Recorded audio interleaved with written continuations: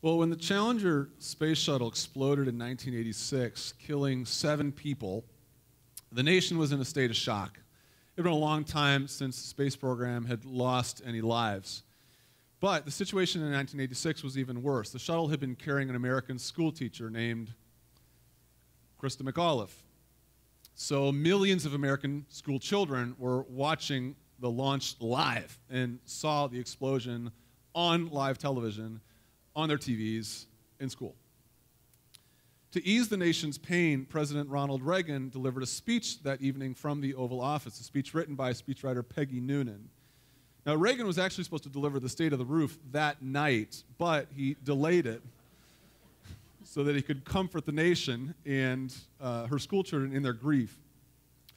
In his short speech, though, he listed the names of the deceased. He spoke to their families, promising them that their sacrifice was not in vain. He explained to everyone that the astronauts knew the risks they were taking. He promised America that this setback would not slow America down.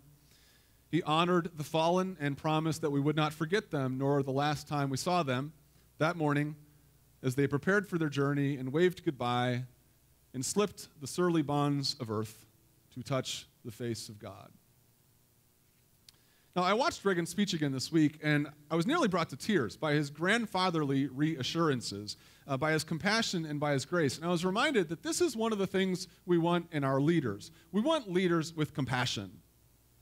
We want leaders who care about us. And that's what we're talking about in our current series. We're talking about what we want in leaders. But Jesus excels in all of them. Jesus is more than qualified to be the next president of the United States. The only thing is, Jesus does not want to be the next president of the United States. Jesus wants to be the president of our hearts, a much more important position. Jesus is running for the presidency of our souls. Jesus wants to lead us and our churches all the way to heaven. So during this series then, we've been looking at the attributes we look for in presidential candidates and showing how Jesus has those attributes necessary to lead us. So over the past few weeks, we've looked at several attributes that we look for in candidates, like integrity and character and outsider status and leadership. And this morning, I want to look at another characteristic we look for in presidential candidates. We look for compassion. Now, compassion is a feeling of deep sympathy for someone who is suffering and a desire to somehow alleviate that suffering. The word compassion, the etymology of the word compassion, etymology is sort of the breakdown of the word, and the etymology of the word compassion means to literally suffer with. So passion means suffering. That's why we refer to the sufferings of the Christ on Good Friday as the passion of the Christ, because passion means suffering. And the prefix com means with. So to have compassion on someone is literally to suffer with them. Compassion is one of those things where we expect everybody to have in at least some measure. I mean, if you were alive and breathing, we expect you to care at least a little bit for at least someone in your life. But when it comes to presidents, we really expect them to be people of compassion. I mean, if you're going to lead our nation, you should be a person who cares for others.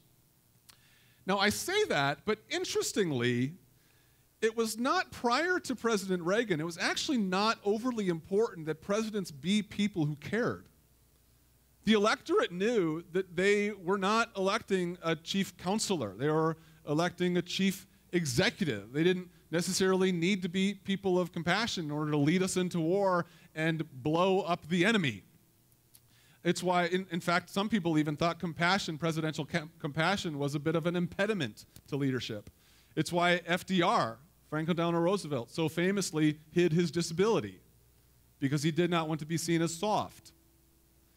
But according to presidential historians, after Reagan, everything changed. With his telegenic, avuncular demeanor, people felt like Reagan really cared, and they liked it.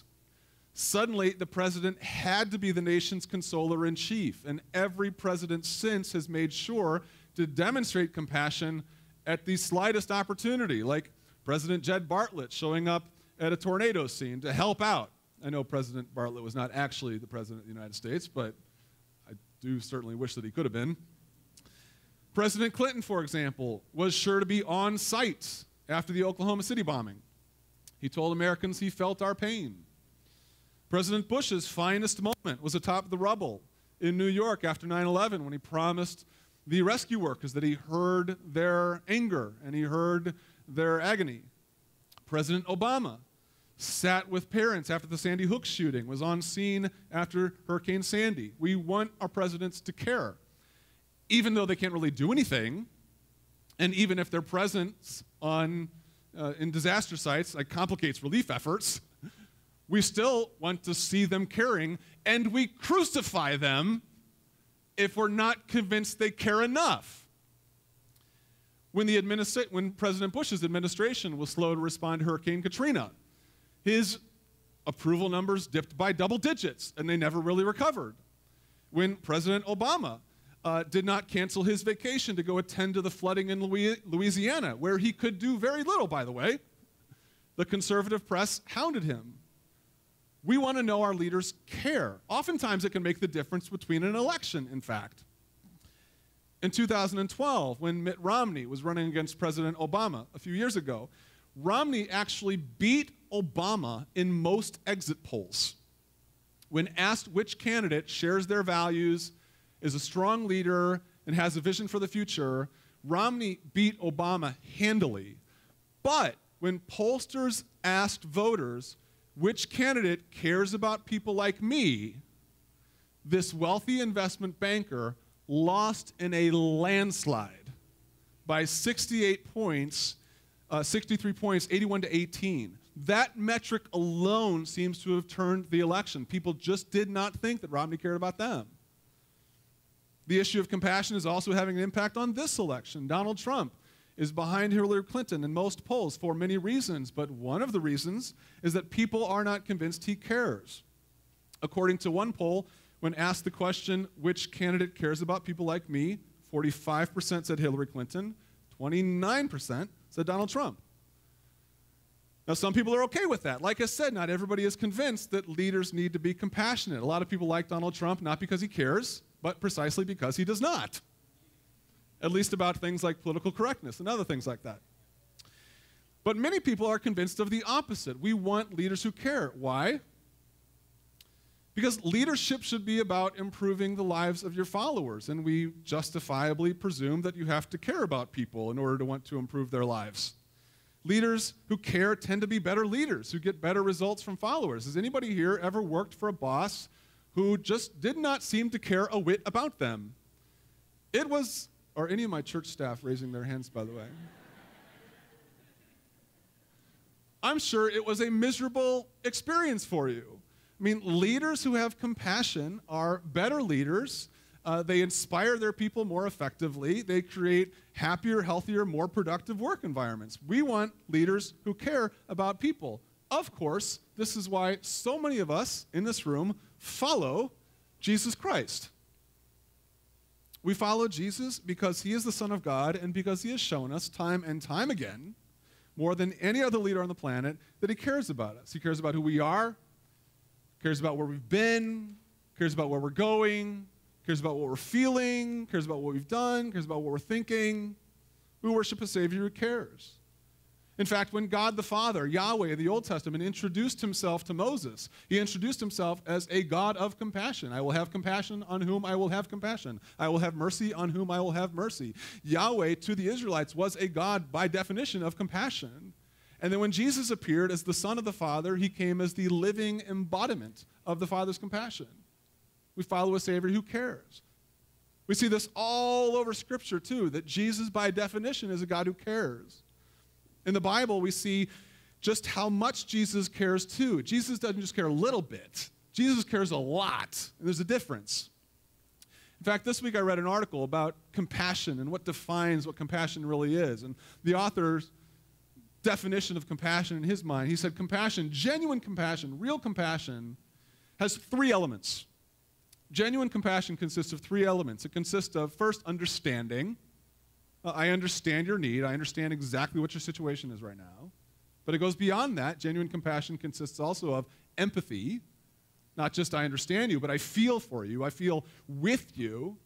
And thirdly, genuine compassion includes helpfulness.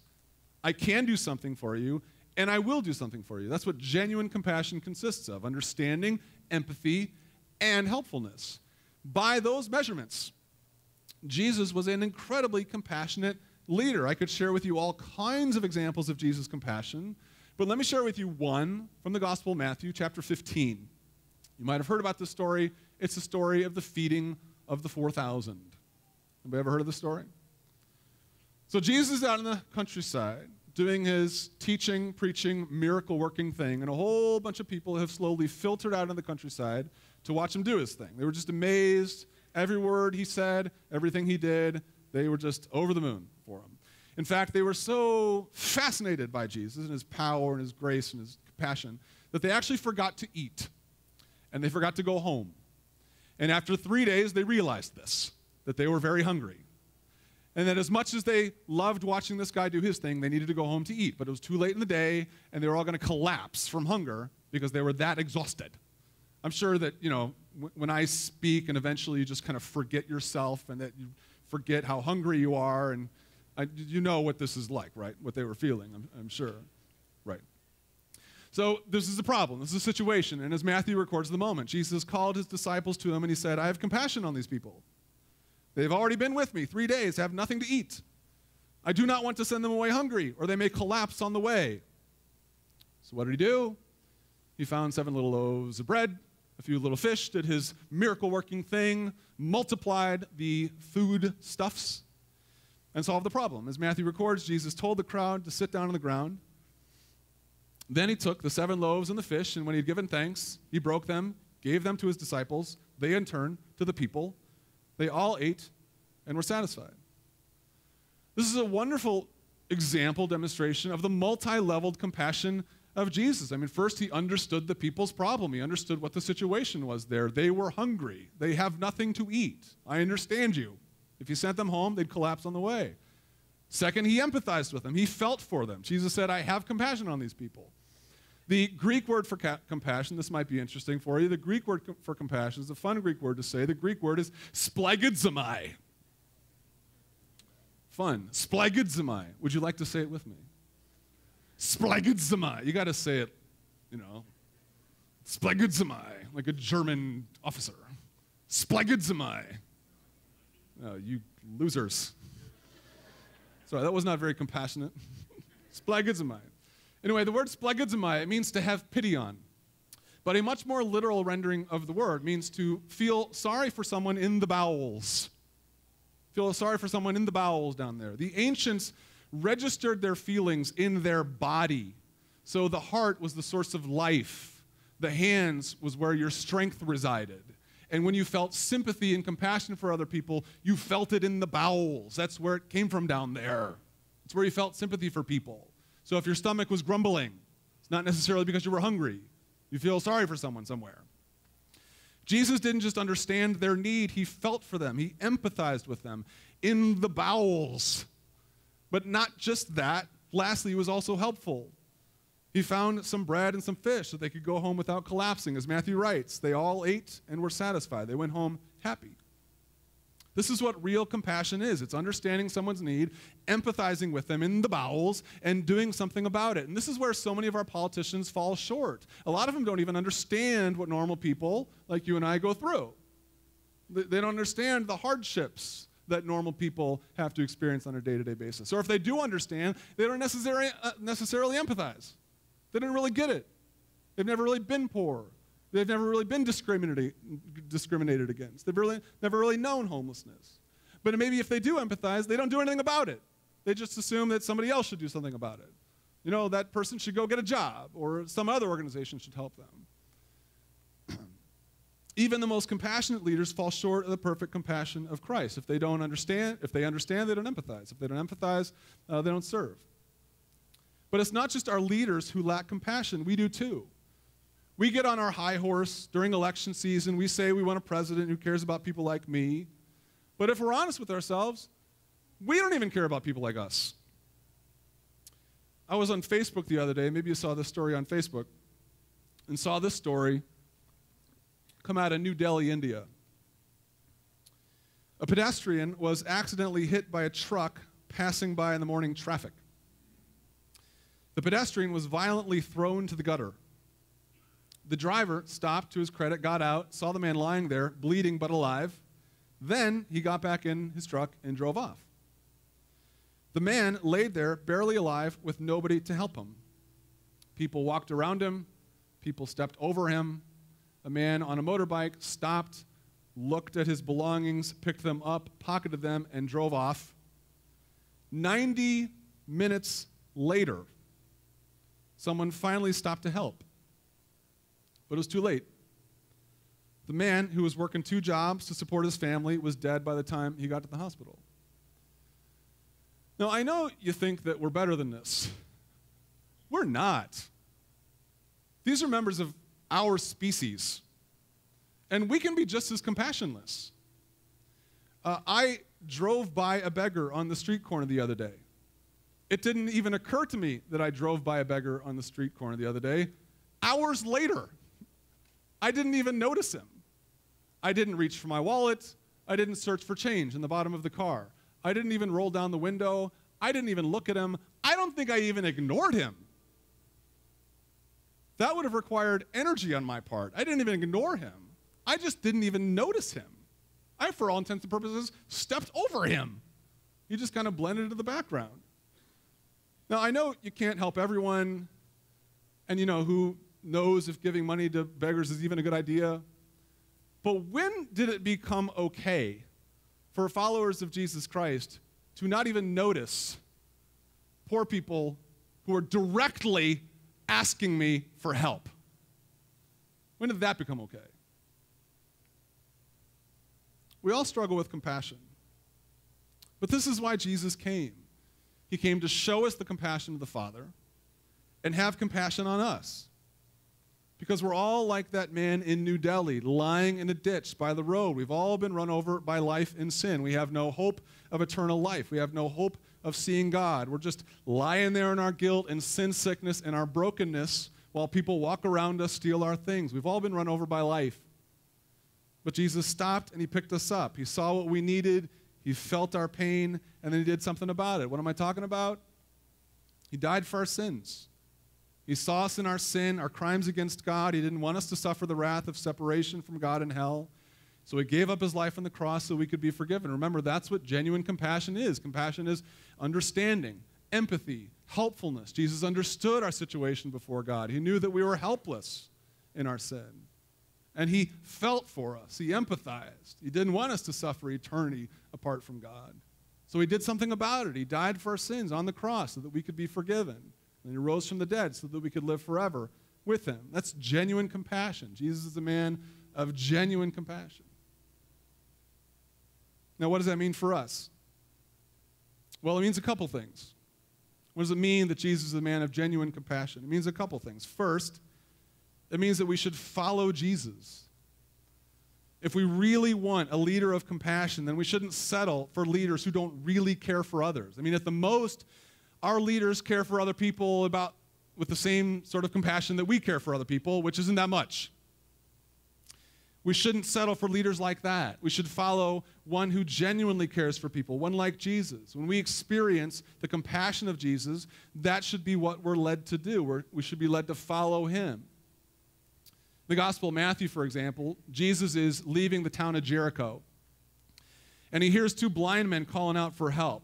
They cry out, "Son of David, have mercy on us. Son of David, have mercy on us." Jesus stops. He goes over to them. Matthew writes, he had compassion on them, splagizomai, and he touched their eyes. Immediately, they received their sight and followed him. I love that last little detail. Immediately, they received their sight, and what did they do?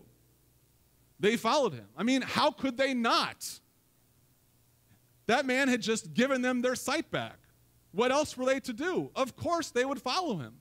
I mean, who else had ever done anything like that for them before in their life? Of course they're going to follow him. That's what you do when you encounter the compassion of Christ. You follow him. It's like one of my early Christian mentors in the faith, a pastor that I knew in college named Joe. Now, Joe wasn't a super pastor or anything. He wasn't like a fantastic preacher or a super duper leader. In fact, he was an absolutely terrible administrator. But I'm telling you, that boy cared for you. He cared for me more than anybody next to my mom and dad cared for me in life.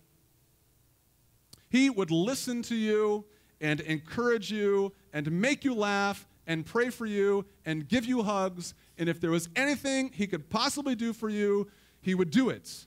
I followed him as my spiritual leader for over 6 years simply because he cared for me. You've heard it said, people don't care how much you know unless they know how much you care. Anybody heard that? People don't care how much you know unless they know how much you care. Joe, my friend Joe, personified that. He practically invented the phrase. And I followed him for it. I would have run over a cliff for him. Jesus personifies it more, though. So don't waste too much time following leaders you know don't really care that much about you. Trump and Hillary and Stein and Johnson might say they care about people like you, but be deeply skeptical. If you're going to follow any leader into battle this election season, follow Jesus. He is the only leader who really, genuinely, truly cares for you. He's the only leader who gave up his life on a cross so that you could live forever and is waiting for you at the end of your life to show you the eternity of glory that he has in store for you. That's what it means to follow Jesus as a man of compassion. It means we should follow him. But secondly, it means something else. It means we should learn compassion. It's not enough to be cared for by Jesus. We have to care for others the way Jesus cares for us. As Paul writes to the Ephesians, be kind and compassionate to one another, forgiving each other, just as in Christ God forgave you. Be kind and compassionate to one another, he says. We must learn compassion. Compassion can be hard given our myopic selfishness, but it can be learned. I told you earlier about me completely ignoring, or not even ignoring, like I said, not even noticing a beggar by the street. Let me tell you about a friend of mine who eventually did much better than me and is learning compassion maybe at a better clip than I am. Steve Schrage, he's one of our leaders around here. He's actually a candidate for eldership this fall, and he told me a story about a similar situation a while back. Steve was at the new building a couple months ago doing some work one Saturday morning with some volunteers. After he finished at the building, he had some donuts that he brought for the volunteers. After he finished at the building, he drove home with the half-eaten donuts. And he drove past a corner where there was a family sitting on the corner, 2 parents and 3 young children. He was struck by the sight, and the sight struck him, and he found himself wrestling with a variety of thoughts. He found himself judging these parents for possibly using their children in the summer heat to manipulate people to give money, but also earnestly wondering, as a Christian, if he could do anything for them. Ultimately, he decided to give them his leftover donuts, rolled down his window, gave him the donuts, drove off. As he was driving off, he thought, well, that was dumb. There's, for all I know, a homeless family sitting there in the heat on the corner, and I gave them my donuts. Surely, as a follower of Jesus Christ, God expected me to do a little bit more than that. Now, most people, you and I included probably, would drive on and forget it, right? Not Steve Schrage, if you know him. Went home, talked to his wife, Erin, described the situation, tried to figure out what they could do. Erin asked Steve if maybe Steve wanted to go back and invite this family to live with them in their house. Now, Erin and Steve have 17 kids, so it's not like they have a lot of space for them. They batted that idea around. Well, could we fit them here? How would that work? Do we know them? Ultimately, they decided that might be a little too much too soon, but we got to do something. So they got a few boxes together, put some clothes and some diapers and some food in the boxes. Steve packed them all in the truck. He drove back to the corner, found the family through very broken English, discovered they were Romanian. They were very grateful for the gifts. He gave them the gifts, drove off. But even then, he wasn't really super satisfied. I mean, realistically, he's not going to miss any of those items. I mean, he grew out of diapers a long time ago. He's not going to miss those. He's not going to miss mac and cheese. I mean, they're going to go to the store and get more mac and cheese. He's not really that satisfied with what he did then either. And ever since then, he's been wondering, what could I have done? Could I have done more? What am I going to do the next time I see somebody in need? That's the Holy Spirit teaching him compassion. That's the Holy Spirit prodding him to think of all the many ways he can show the world the compassion that God has shown him in Jesus Christ. It reminds me of something that the former president Jimmy Carter once said. You know Jimmy Carter? Go, Jimmy. Jimmy is a follower of Jesus who's actually had more success as an ex-president than as an actual president. After he was kicked out of office, his political career was over. I mean, for all intents and purposes, he was a one-term failed Democratic president. He knew that his political life was over. But he also knew that his calling as a follower of Jesus was definitely not. So Jimmy started the Jimmy and Rosalind Carter Work Project. Together with Habitat for Humanity, they would renovate houses, build homes for families. Since 1986, in the 30 years since they started the project, the Carters have mobilized 89,000 volunteers to serve 3,800 families with housing in 14 countries. He understood the need. These people don't have homes. He felt for them. That would be terrible, not having a home. And he knew he could do something about it. Let's give them a home. As Carter said, my faith demands, and this is not optional, my faith demands that I do whatever I can, whenever I can, wherever I can, for as long as I can, with whatever I have to make a difference. That's what it means that Jesus is a man of compassion. It means we have to show it somehow, however we can, to a world in need. We have to show it however we can, and we can do that in lots of ways. We can give donuts and diapers to poor families. We can forgive our neighbors. We can serve our coworkers. We can work at the food pantry, or volunteer at the nursing home, or head down to Mexico with the crew over Christmas. God, Jimmy Carter, they're not specific. He just wants us to do whatever we can, wherever we can, whenever we can, for as long as we can, with whatever we have. So do you know the compassion of Jesus Christ? Have you felt his mercy and grace in your life? Have you experienced him picking you up out of that gutter, forgiving you of your sins, setting you on your feet, pouring his Holy Spirit into your life, giving you strength to live the rest of it all the way into eternity? Have you known and experienced the compassion of Jesus Christ? And how are you going to show it to the world?